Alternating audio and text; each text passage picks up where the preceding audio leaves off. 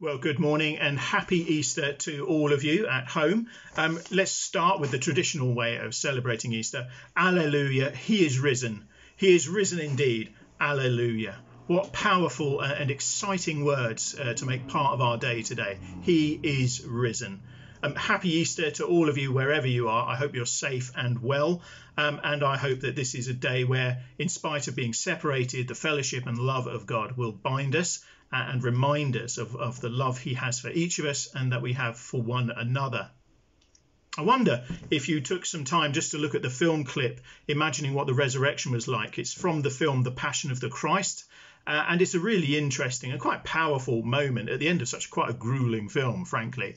At the end of such a grueling film, it's wonderful to have that little moment at the end that just says, yes, you know what, he rose. This didn't overcome him. He rose from the dead at the end. And it's a lovely sort of imaginative way about how it could have happened. And in many ways, very faithful to the Bible texts that we have. And it's important for us because we can't, it's very difficult for us to imagine those things. Those events are so far away.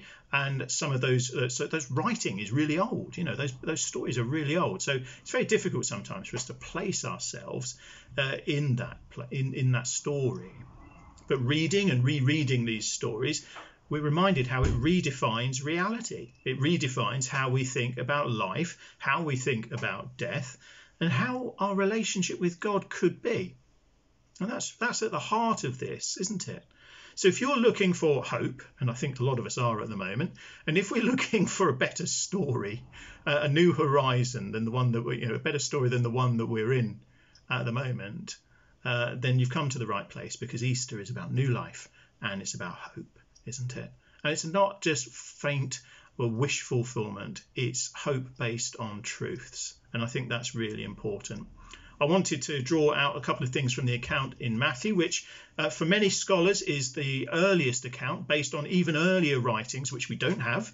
But they were based on nice earlier accounts of the story. I want to look at a little bit at some of the detail, but also the human response, which is actually what the story is about, our response to what God has done for us. We read that the two Marys are heading to the tomb. Other accounts say that they're bringing spices to complete the embalming, but the key is that they are going to the tomb. And we all know which tomb it was. It was the one that was being guarded. Verse 4 tells us that there were guards there. And that's because there was a deal of fear among some of the Jewish leaders that the disciples would somehow smuggle Jesus's body away and then claim he had risen from the dead as was promised. Now, if they had done that, of course, somebody would have just said, well, show us the body. Where is he? Which is what people wanted to know. So it's interesting that Pilate agrees, though, isn't it? I mean, Pilate has already checked that Jesus is dead. He's had a centurion go and double check that. But for the sake of risking further trouble in Jerusalem and for keeping his Roman masters happy, he makes sure that he is covered. On the way, there is an earthquake and an angel of the Lord rolls back the stone covering the tomb entrance. And he addresses the women because this is for them. They are the first witnesses. How exciting must that have been? And he says to them, he is not here, he is risen. That's really important. He invites them to come and see where Jesus had been laid. And this is what they are to report to the other disciples, that Jesus isn't there. They're at the right tomb. This is where they laid him. This is where they buried him. This is where they embalmed him. But Jesus isn't there. The guards are there. This was the tomb that was sealed. This is where the guards were set so that nobody could escape or try to smuggle his body out. But Jesus isn't there. God's power transcends anything that we can think of. It's such an awesome moment in human history, isn't it? And so their response is probably how we would feel. Afraid. I think we'd be afraid. If we turned up, I don't know if you ever misplaced something that you know somebody else needed.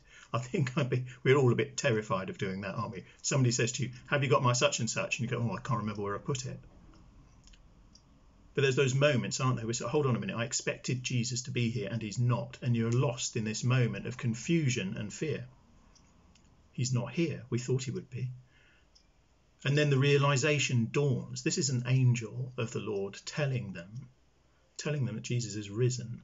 The things that he has promised, the things that he has told them about, have come true.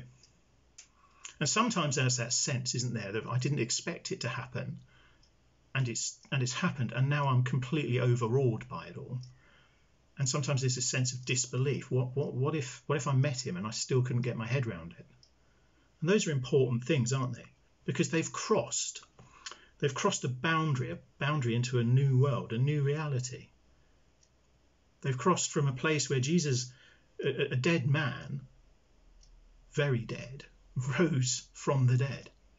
They've just taken their first footsteps into this new world, this new reality that Jesus has made possible. So they are rightly afraid. I mean, what sort of person could do that? What sort of person could overcome death? I mean, sometimes we find ourselves watching people like Paul McKenna and hypnotists and things like that doing amazing things, and we're sort of slightly in awe of their ability. But this goes far beyond that. This goes way beyond anything like that. And they're rightly afraid. How could he do it? What kind of power was at work within him? But the other response is joy. What a confused time this must be.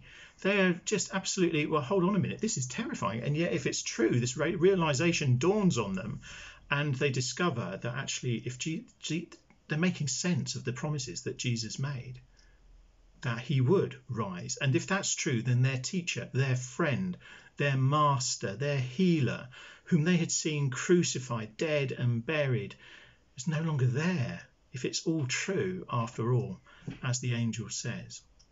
So I'm sure we would find ourselves in the same sort of place, this mix of fear of what God is capable of, and joy that he's able to do it at all and wants to do it for us.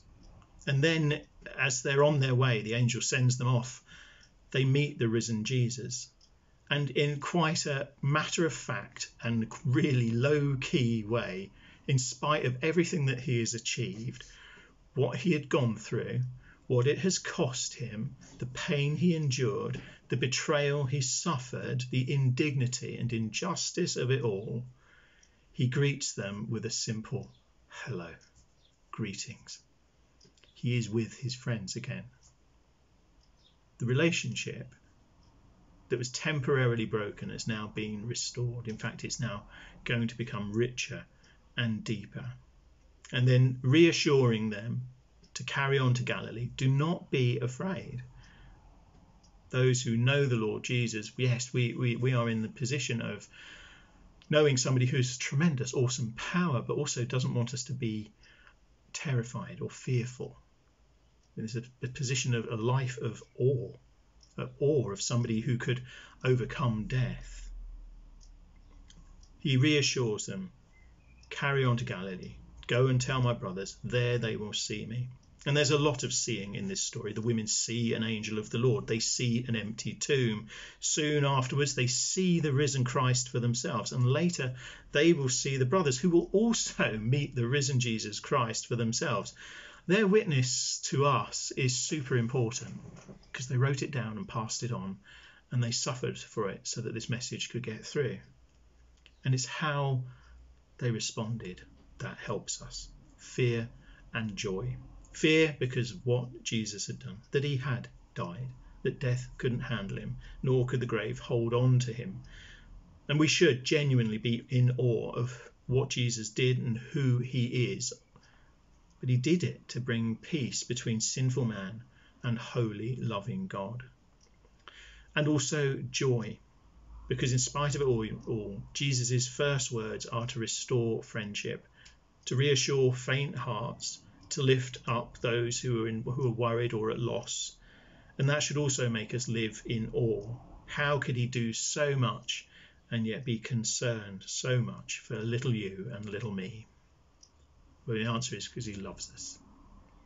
We can choose, therefore, to live in fear of the world, fear of what's happening right now, what may happen in the future. Or we can choose our own joys and to find peace and meaning in all sorts of pursuits and ideas. But it's only in knowing and loving this one man, Jesus, that both make sense. The life, fear, awe, and joy all come together, and that we can find ourselves at peace in relationship, in friendship, in companionship with Jesus Christ, who died and rose again. I'd like to thank you for listening this morning. It's a really exciting time to be thinking about Easter, at times where we could be worried and actually where fear may be creeping in at the door. But hear the words of Jesus. Do not be afraid. He is risen. Amen.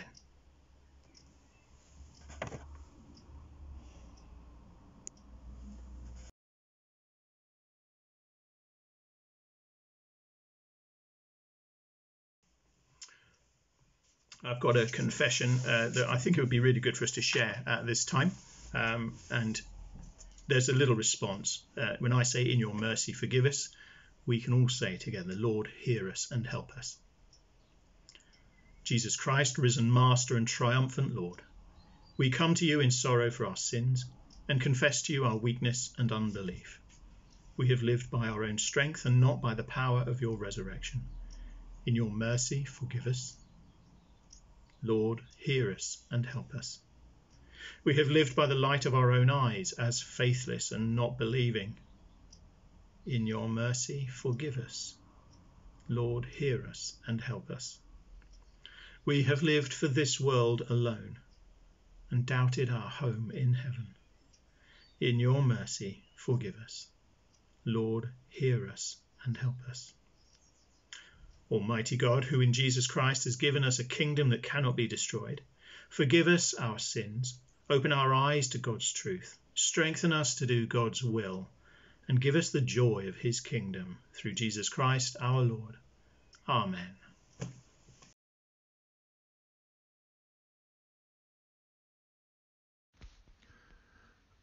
We now come to our prayers this Easter Sunday morning. When I say, risen Lord Jesus, please add, we give our lives to you today. Lord God our Father, by whose power our Lord Jesus Christ is risen from the dead, we rejoice and celebrate that he who was dead is alive, that he who was buried is risen, that death is conquered and we are free. Jesus has won the victory. Lord, make us aware of the presence of the risen Jesus in our lives. May your church proclaim the good news. He is risen. In the power of our risen Lord, may we lead people out of darkness into your wonderful light. Risen Lord Jesus, we give our lives to you today. Lord Jesus, as we rejoice this day, we pray for peace in our world, that we may rise above all that would cause strife and conflict, that your victory over the powers of evil may be allowed to work in your world. Risen Lord Jesus, we give our lives to you today. Risen Lord, as you appeared to Mary in the garden, to the disciples in the upper room, to the travellers on the road to Emmaus, be known among us, be in our homes, wherever we are. May we be those who truly walk in your presence and peace, sharing your light and your joy.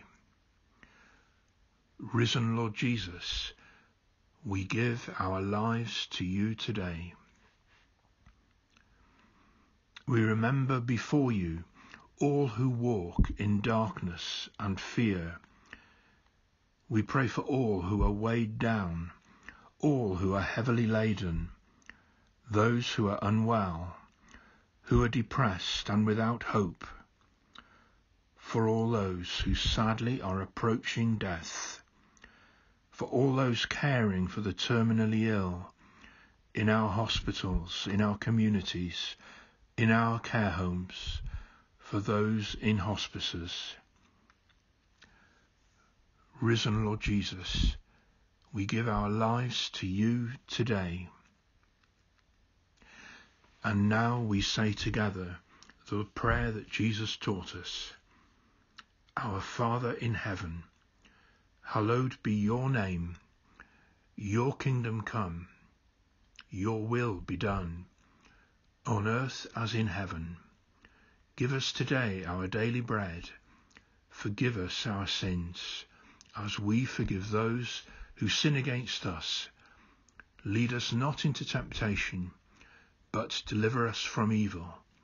For the kingdom, the power, and the glory are yours, now and forever. Amen.